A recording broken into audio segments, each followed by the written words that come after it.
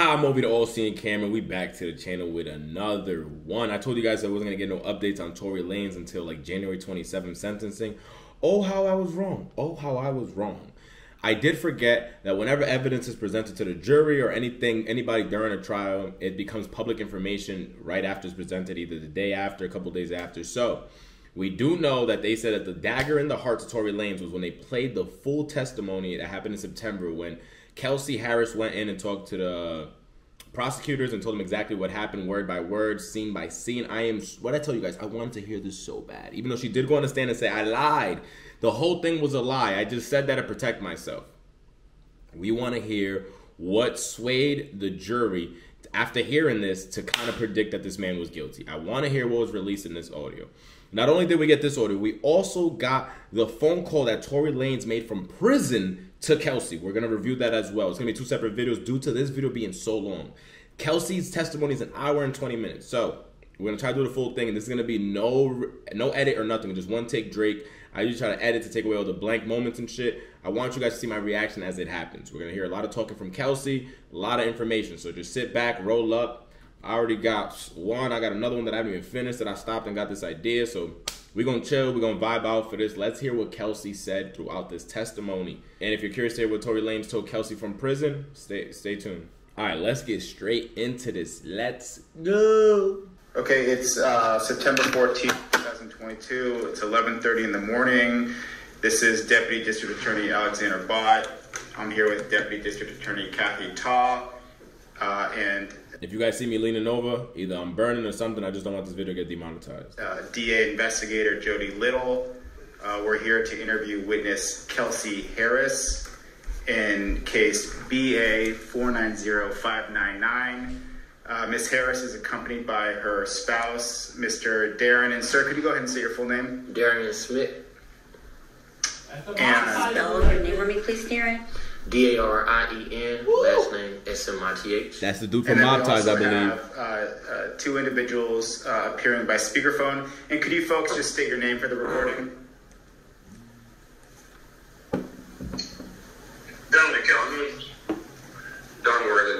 Shout out to Academics. He went live yesterday, was playing the testimony. I was here. I probably heard like the first 45 minutes and then I knocked out. He went on live at like 1 a.m.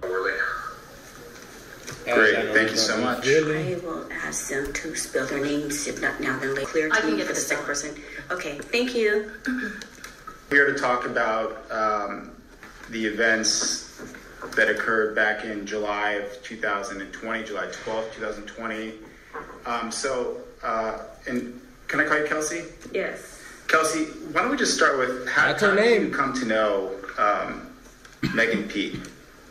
We met in college. We attended Prairie View University together, and that's where we established our relationship. So how long had you known her at the time of the incident in July? Yo, I thought these shorties knew each other for life, forever, the way that they were talking. They met each other, man, freshman year of college. I got people I've been swimming for 10 years, I still call them an acquaintance. 2020, how many years do you think? I would say roughly around 6 to 7 years. And how would you describe the nature of your relationship? Were you friends? Were you work associates? Yes, we were friends. And of course, you know, as she grew into her career as an artist, I came along as an assistant or a team player, best friend. And how long did you work with her as an assistant? What do you say? As a best friend. From 20. I don't know the exact years, but maybe late 2018 or early 2019 up until the incident. Okay. And what were you and Megan doing out in Los Angeles on July 12th, 2020? I actually had returned back to Los Angeles. I had came back from Houston after coming over the coronavirus. She had told me to come back. We were shooting a music video to WAP with Cardi B that week, so that is why we were back in LA. That's also what we heard. Remember, Kelsey caught COVID, left, and that's when Megan and Tory became a little bit closer. Okay, and ironically, she was shooting a video for WAP. Correction. We went back to LA after we were staying in New York for a little while filming. Once the pandemic broke out, we were supposed to travel overseas. Overseas got closed down, so we ended up relocating to LA. Now, when you say relocating, was the plan that you were going to temporarily be staying in LA for a period of time? Correct. Okay. And what was the plan as far as how long you were going to be staying there? Until the pandemic was, over, until everybody was back free to continue on with their, lives. Were you guys staying together or in separate? We were together. Mm-hmm. Okay. And as far as this particular night, was there any event or anything going on? There was no event. So we actually got invited by Kylie Jenner to come over to her home to hang out. It wasn't like a party invitation. So we made plans to do that. So we just went and attended Kylie's invitation. And then going to Tory Lanez, how long did you know him for before this whole thing happened? We actually had met earlier 2020. And when you say we, I guess I should probably, when you say we, are you referring to both of you and Meg met him around the same time? Correct. Okay. Early 2020, we attended a brunch, a Rock Nation brunch, and that's Rock Nation brunch, the one that Tory Lanez decided not to join. Again, conspiracy. That has nothing to do with this footage. We're hearing concrete evidence. Just thought I should sprinkle that in. where we all met. Okay. And then what would you say was the relationship with Tory, between you, Meg, and Tory, up until that night at least? Everything was okay. There was no issues. Tory, is one of those situations you flirt. This is somebody that Megan wanted me to, I guess have an involvement with. I ended up catching the virus. Actually, I went back to Houston. Her lease was up with her apartment. Got her apartment situated, caught the virus, and I stayed there. And I guess between that time, Megan and Tory became close. I don't know what the relationship was, but, they were with each other often, and that was that. Quarantine. And then you came back out and met back up in California. Correct. How long would you say you were back out in California before this night in July? Less than a week, if not a week, less than a week. Were you staying with Meg at the time? Crazy. That's correct. Okay. And then that night, you said you guys got an invitation from Kylie. We didn't get the invitation that night. We received the invitation at the music video, which I believe that was maybe 2 days prior to the July 12th, or maybe a day prior to. So a day to 2 days prior to the WAP video being shot is when all this happened. Insane. See, little details we're gonna get from this. I know so, it's yeah. true. So, did you go to Kylie's house with Meg? Correct. She asked me to come with her. Okay. Who else besides you and Meg went to Kylie's house? In our party, our group, it was me, Megan, and her stylist, EJ King. Okay. And then, do you remember about what time you got there? I want to say around 6, 7 p.m. I believe that's the time we finally got there. Okay. And so once you got there, what was everyone doing? So once we got there, it was, I want to say maybe 6 people that Kylie already had present. Megan volunteered to cook nachos, and so she actually began to cook nachos, and we were all outside just interacting. And That's how you know shit changes, because during the trial they said that I believe she got too lit and never actually got to make the nachos. During this testimony here, little details like that I always keep in mind when I hear two sides, because little shit like that is when you're lying. It's going to be hard to remember, you get me? Little details you said throughout your life is always going to be hard to remember. Or maybe she don't remember just because it wasn't that important of a fact. then we began to play beer pong. Oh, there's a pool outside too, right? There's a pool. Okay. So, There's a pool outside. you It's guys all Kylie Jenner's hanging house. out, There's everything. There's a bouncy house, there's a pool, there's a 6 or 7 buffet. people there already at the house. Security, Do you know everything, how whatever many you of those need. people were? Hotel room. Yes. Well, I didn't know them until Gift that shop. night. Oh, I see. Okay. Were any of them Tory, though, at the time you arrived? No. Okay. Who were the other 6 people, if you remember? So her 3 best friends, I believe one, his name was Faye or Phi. Well, the other guy, I can't remember his name. There was a female friend of hers, Kris Jenner's husband or boyfriend, Odell Beckham, and Odell Beckham's friend. And actually 9 people. And then a guy by the name of, what's his name? Their sons to a celebrity was 2, so 9 people. Okay. So everyone's hanging out. Sounds like everyone's having fun. People were drinking.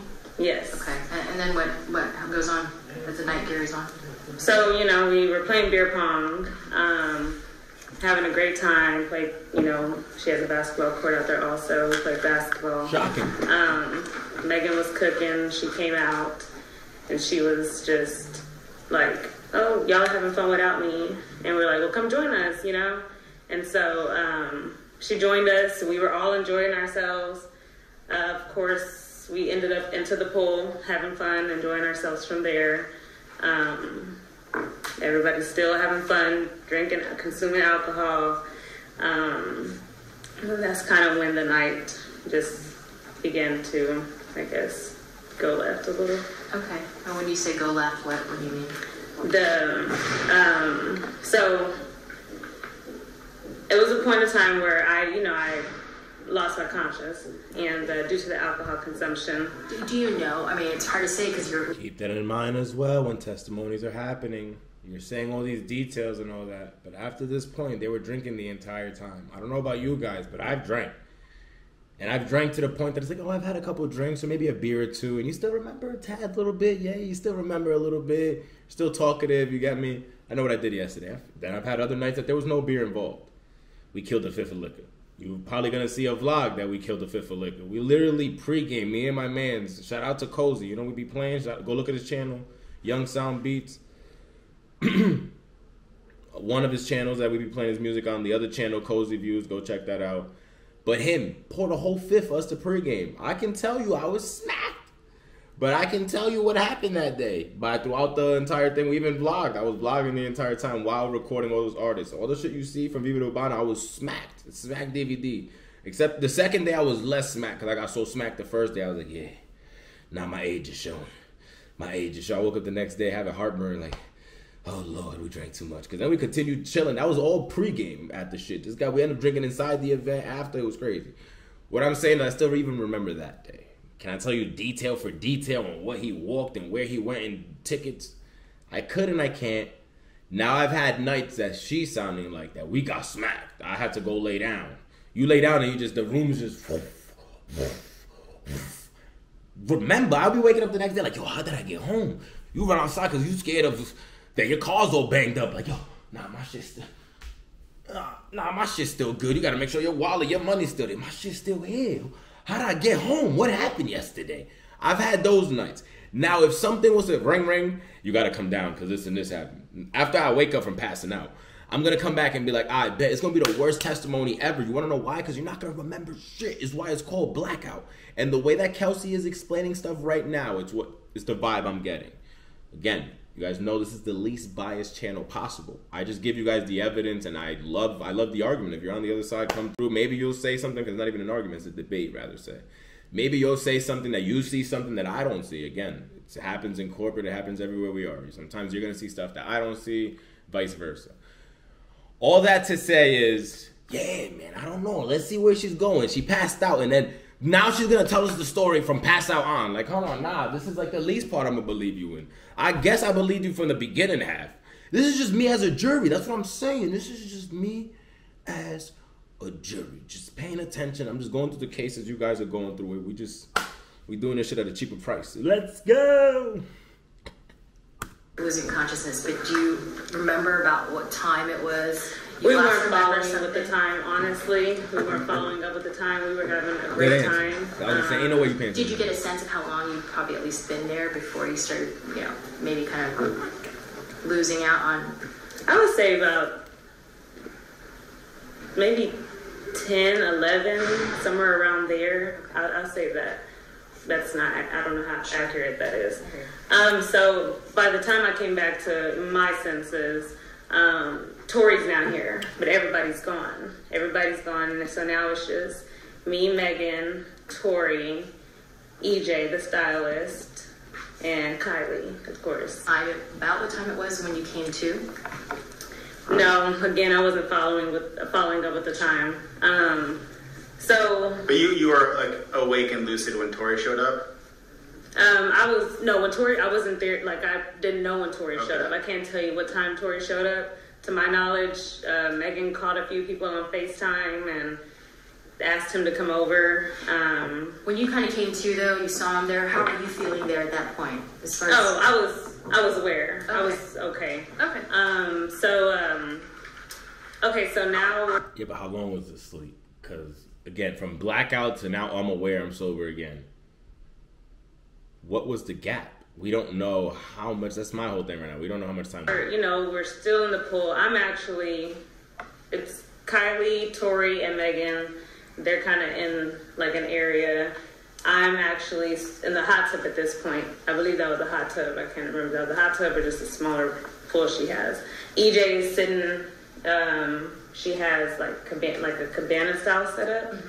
He's sitting over there on his phone. So we're all just kind of just minding our business.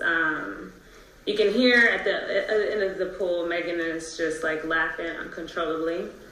You know, and it wasn't normal. I never heard her laugh like this, so you can kind of tell something was wrong. Tori did call for my name, and I acted like I didn't hear it. Kelsey, and Megan, Megan was like, no. I think the ghost fucked my husband. Hey, yo, hold on, that was way too much at once. Yo, that's crazy. Hold on, we get back in this. It was dry.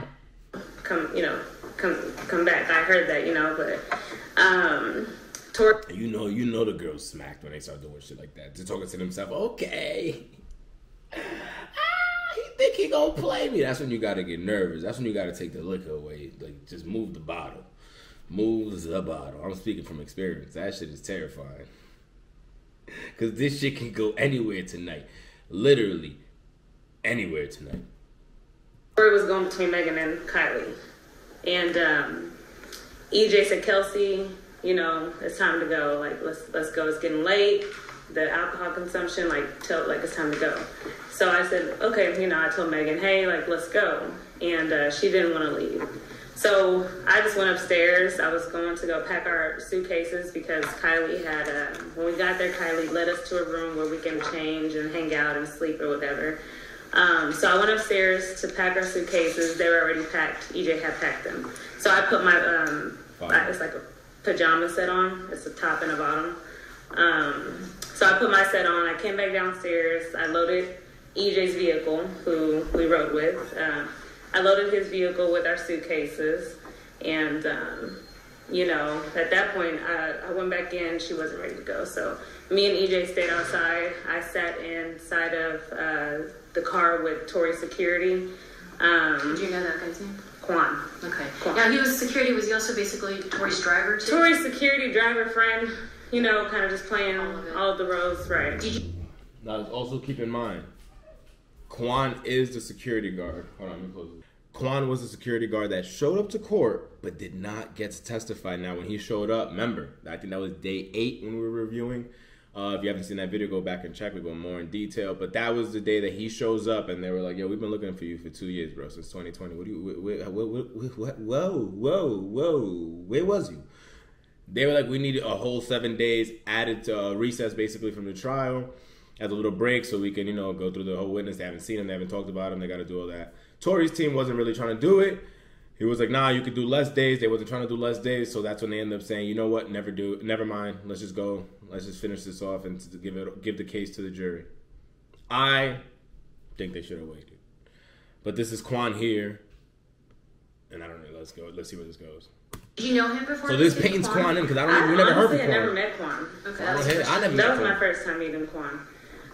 Did you know, was he local to LA or did he travel with Tori? Do you know? I know he didn't travel with Tori because, like I said, that was my first time meeting him. I don't know when Quan came in or how long they've been acquainted, or he was just there for that night. I can't tell you. So he had a separate car. Tori had a separate car. And that's the car you got into? That's the car I got into. I sat in the front seat.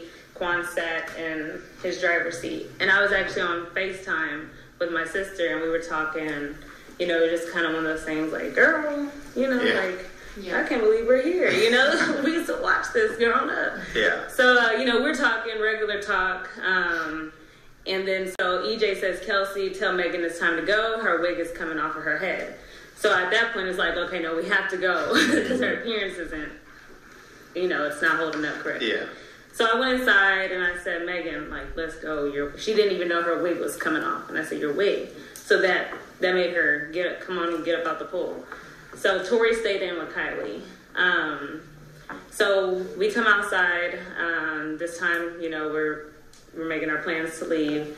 I guess at some point she tells EJ, no, Tori's taking us home. So they transferred the luggage from EJ's car to Tori's car. This is why you just gotta do it, EJ. You just gotta do it, EJ. Oh. In another universe, EJ would have been like, nah, I'm taking you home. Let's get back into this. And so once they did that, Megan jumped in the front seat. Now Quan's driving, and I'm in the back seat behind Megan. And EJ just drives off in his own car, correct? Not just yet. Okay. So I want to be clear and make sure I'm not losing my. Okay, so once we do that, okay, Megan, she tells Quan to get Tori, like it's time to go. So Quan goes in to grab Tori. We stay in the car. Tori comes out and he's like, no, take them home. You know, his demeanor was, he didn't want to get in the car. Why? You know, I don't know. Tori didn't want to get in the Tori car. didn't want to get in the car. Did he seem upset at all? It wasn't that he was upset. I think he wasn't upset. He just he did not want to get in the car. He didn't want to get in the car with us. Like I said, at that point, it's like his energy was telling him, bro. Like, it's like his energy was telling him. Oh my God. It's just killing me right now in my head. Like, yo, that's so nuts. Like, just, if you would have just stood, this is just a lesson to men, like, right now. Again, whatever happened. We don't even know what really happened. They said that this whole shit's a lie. Keep that in mind. But the fact that we've all went through moments like this, if you've been in your 20s to late teens, anything where alcohol was involved, and you was chilling with Jones and shit goes sour with girls you was talking to, and you try to like, we was talking, but I ain't wife you or nothing, but we had the same function. It's another John that you trying to shoot at. It's just a bad move. And all I'm saying is that when liquor's involved, people are going to not do shit that they would regularly do, if that's a nice way to say it. And it's like his energy was telling him, like, yo, do not get in the whip. And I felt that before. The thing with me is that I'm always the bad guy. Just know that. That's why it's a joke with me and all my friends. I'm like Scarface. It's always a bad guy, and it's always me. It's fine. That's cool. I'm used to it already. It's fine. I would have not gotten in that car. Again, liquor was involved for Tori, too. He could be like, yo, Quan's my driver. They in my whip. Like, it's just crazy to see. In Ultra Universes, they said he'll make different decisions, so this would have went a different way. Aware of why.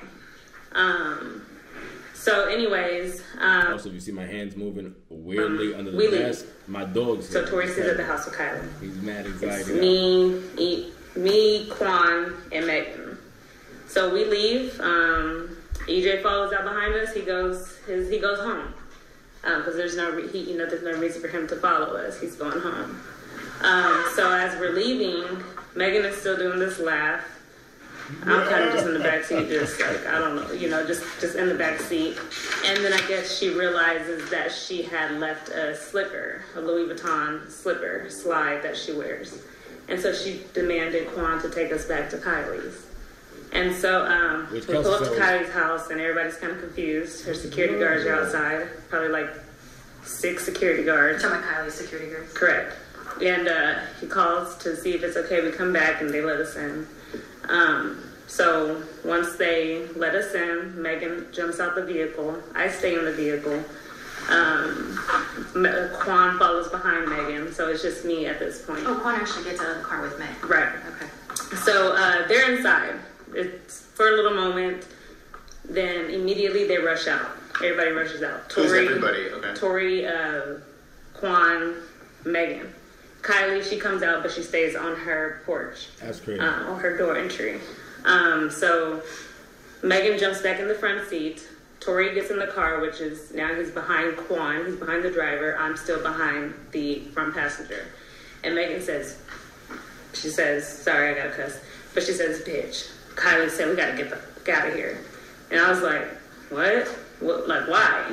And so Quan was like, they were in their You're argument. listening to Street TV. I guess Tori and Megan. And so what they were arguing about, I don't know. So it was kind of like, whoa, okay. And that's why we needed somebody that was in there, like Corey Gambles. To take and so Megan's in the front, Quan's driving, you're in the back seat behind Quan. Megan. Or behind Megan, and Tori's behind Quan. Correct. Okay. So we're leaving, we're driving, you know, going down the road. Megan is laughing still. It's like an uncontrollable laugh. And just out of curiosity, you know, I want to know what's funny. So I'm like, what is funny? Like, what is going on? And that's when Tori butts in, and he's like, yeah, Megan, why don't you tell your best friend what's so funny? Why don't you tell her how fake you are? And so I'm confused because this was random. And so I said, what? Like, what are you talking about? And Megan's like, Kelsey, don't listen to him. He's just trying to make you mad. And so I'm like, what are you talking about? You know? And you know, next thing you know, the arguing.